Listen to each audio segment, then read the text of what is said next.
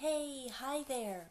So today we're going to start the final two chapters of Roald Dahl's Charlie and the Chocolate Factory. So today we're actually going to finish the story and find out what happened in the end. We just read about how all of the children got lost in Willy Wonka's chocolate factory, but Charlie stayed, and Charlie and Willy Wonka have just shot out of the chocolate factory in the glass elevator.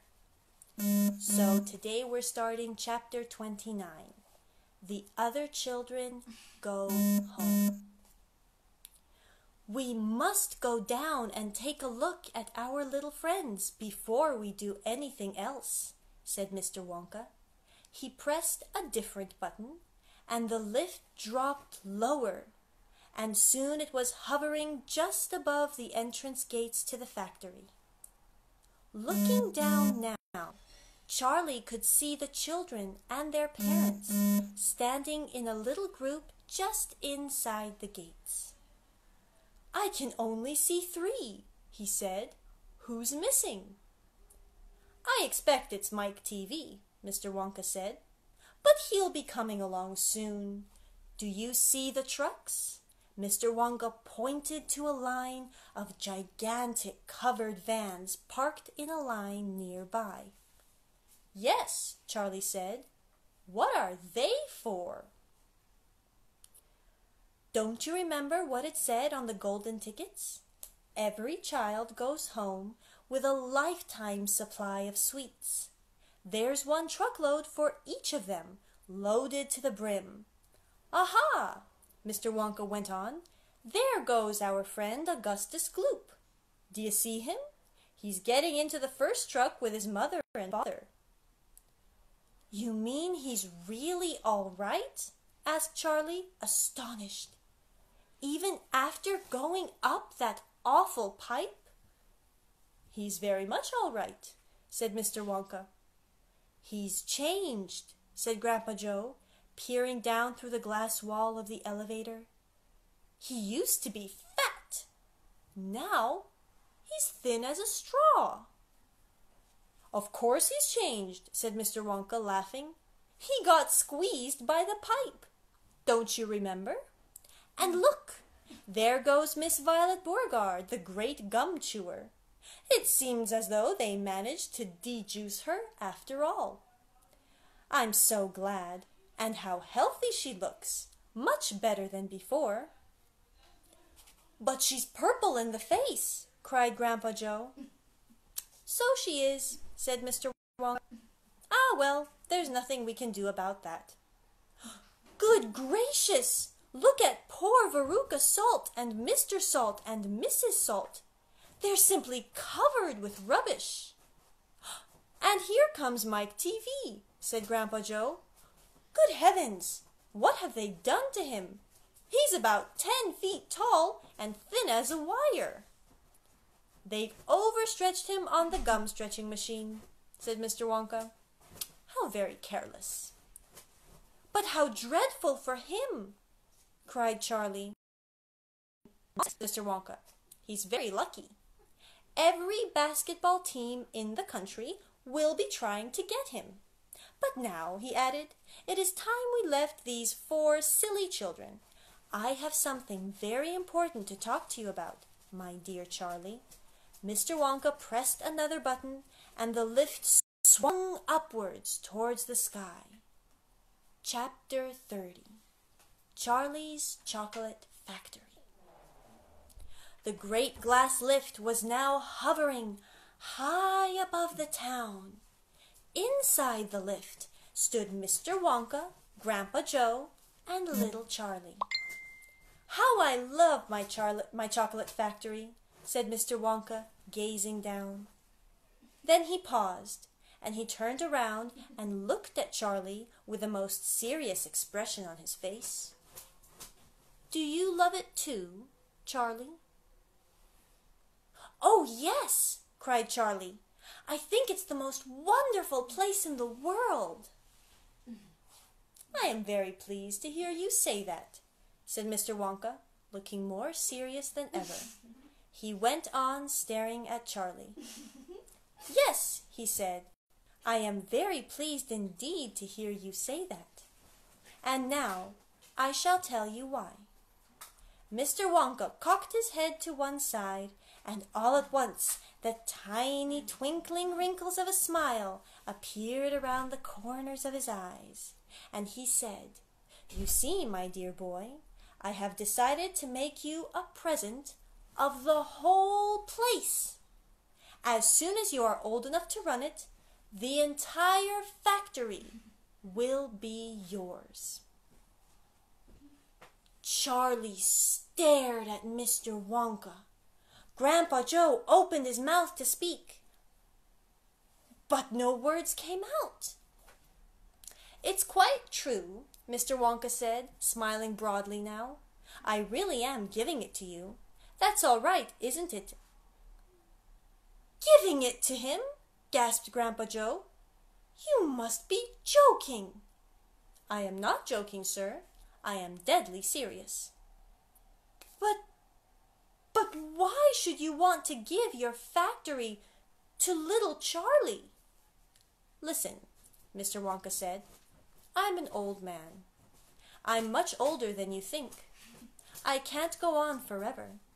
I've got no children of my own, no family at all. So who is going to run the factory when I get too old to do it myself? Somebody's got to keep it going, if only for the sake of the Oompa Loompas. Mind you, there are thousands of clever men who would give anything for the chance to come in and take over for me. But I don't want that sort of person. I don't want a grown-up man at all. A grown-up won't listen to me. He won't learn. He will try to do things his own way and not mine. So I have to have a child. I want a good, sensible, loving child, one to whom I can tell all my most precious sweet-making secrets, while I am still alive." "So that is why you sent out the golden tickets," cried Charlie. "Exactly," said Mr. Wonka.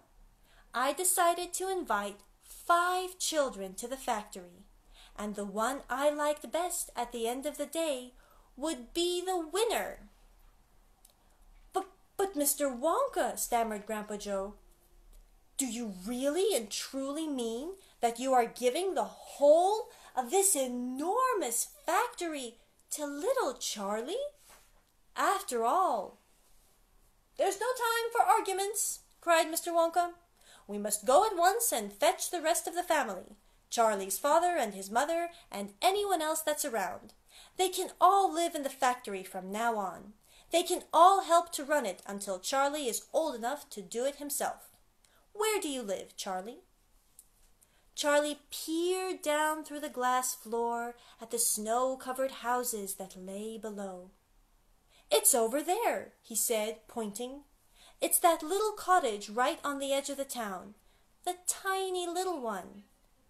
"I see it!" cried Mr. Wonka, and he pressed some more buttons, and the lift shot towards Charlie's house. "I'm afraid my mother won't come with us," Charlie said sadly. "Why ever not?"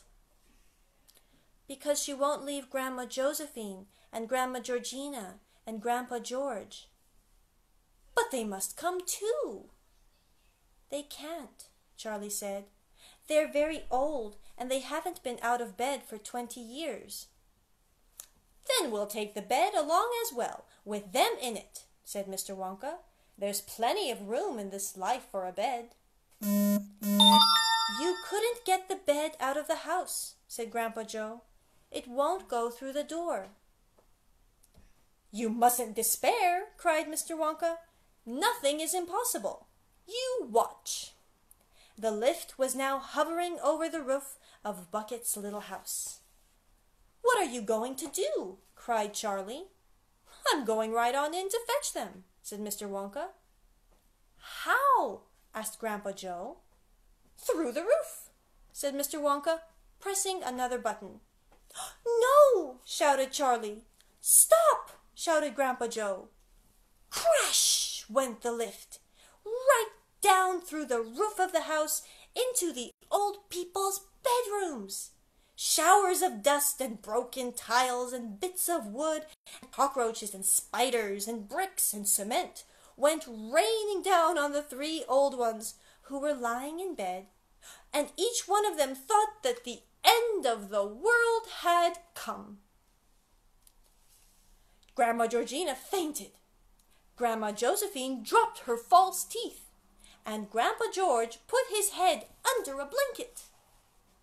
And Mr. and Mrs. Bucket came rushing in from the next room.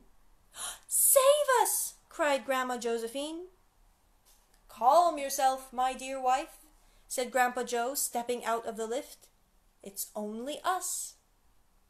"Mother!" cried Charlie, rushing into Mrs. Bucket's arms. "Mother, Mother, listen to what happened. We're all going back to live in Mr. Wonka's factory, and we're going to help him to run it, and he's given it all to me, and... "What are you talking about?" said Mrs. Bucket. "Just look at our house!" cried poor Mr. Bucket. "It's all in ruins." "My dear sir," said Mr. Wonka, jumping forward and shaking Mr. Bucket's hand warmly, "I'm so very glad to meet you. You mustn't worry about your house. From now on, you're never going to need it again anyway." "Who is this crazy man?" screamed Grandma Josephine. "He could have killed us all."